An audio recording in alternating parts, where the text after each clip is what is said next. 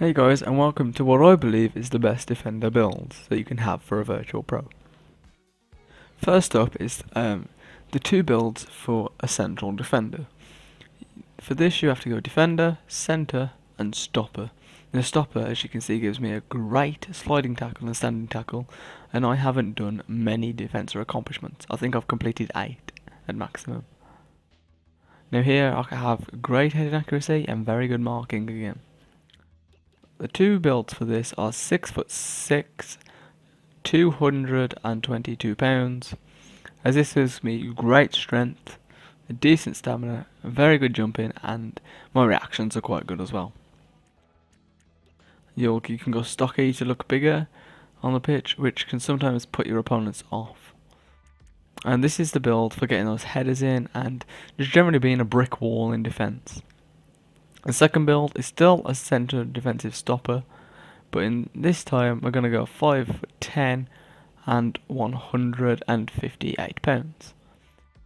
Now this build is for those defenders who like to get back and get the tackles in once the ball has been played over the top, rather, and it helps to combat those pacey defenders, strikers.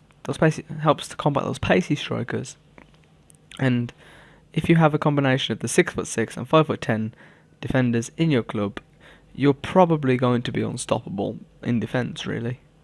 There will be occasions where it can mess up, obviously, but that's just due to communication errors. As both of these builds, you want acrobatic clearance. Let me see what we got. Bicycle kicks.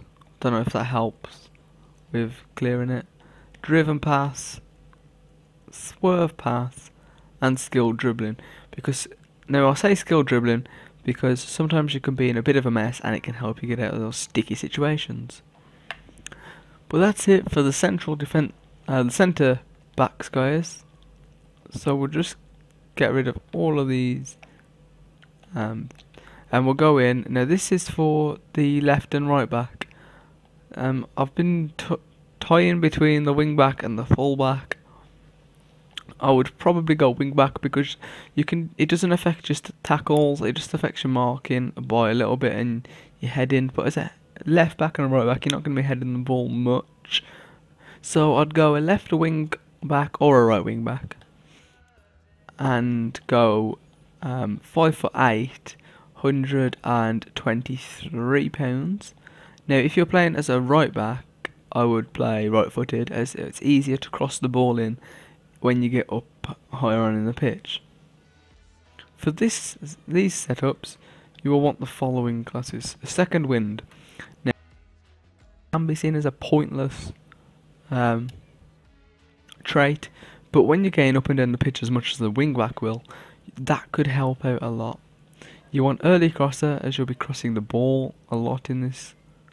Swerve pass can help out a lot as well, along with skilled dribbling, as you'll want to get past those players to get those crosses in, with driven pass being our final trait.